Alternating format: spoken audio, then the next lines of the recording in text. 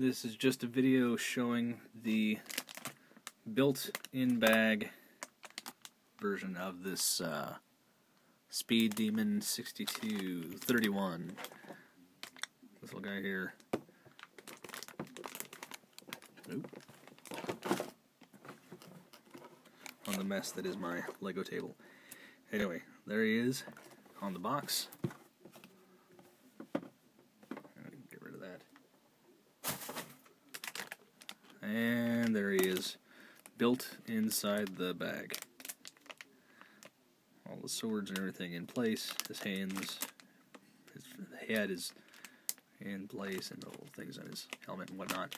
And the extra bits there, because they're always nice enough to include extra bits. Anyway, took about an hour.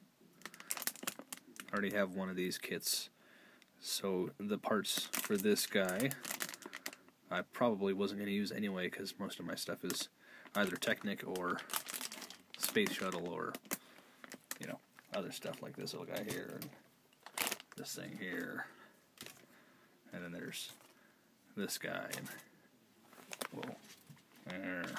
So yeah, Bionicle isn't really going to be part of the kit anyway. Thanks for watching.